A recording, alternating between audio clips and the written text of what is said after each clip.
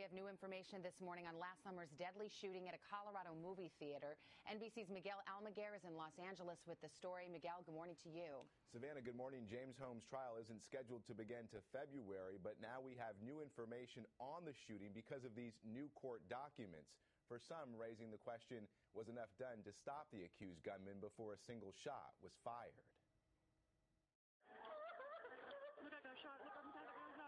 More than a month before police say James Holmes killed 12 and injured 70 inside this Colorado movie theater, court documents reveal he threatened and harassed his psychiatrist via email and text messages.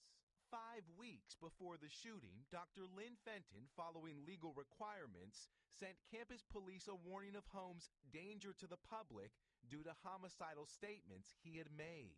Psychiatrists and psychologists who are working at universities almost never hear that. They may hear about suicidal thoughts a lot, never homicidal thoughts. I certainly think that a lot of people in the public would have wished that she had done more. The day Dr. Fenton warned University of Colorado police, Holmes' student ID, which gave him access to school buildings, was deactivated. But there's no indication campus police ever questioned Holmes directly or contacted city police. It just doesn't make any sense for this to be dropped off at the door of campus police and to have it go no further. It just doesn't make any sense at all. Court documents also reveal Holmes methodically cased the movie theater.